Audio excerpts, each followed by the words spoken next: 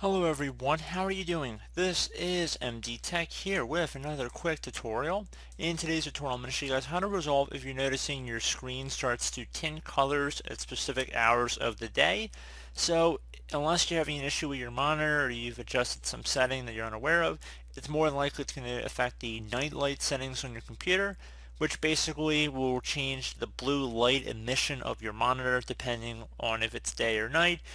The theory behind this is just it'll make it a little more soothing for your eyes depending on what time of day you are browsing your computer. But if this is annoying and perhaps I went a little bit too far on the color spectrum, this tutorial will be for you. So we're going to go ahead and jump right into it and start by opening up the start menu. Just left click on the start button one time. Type in night light. Best match should come back with night light right above system settings. Go ahead and left click on that one time.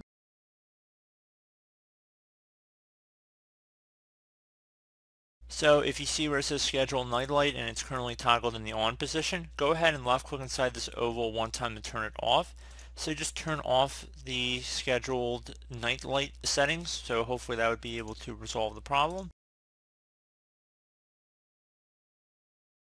And once you're done with that, if we click the little backspace button up at the top settings bar here and just left click on display, you want to make sure night light is just turned off here. So again, if this is turned on, click inside the oval one time and just turn it off.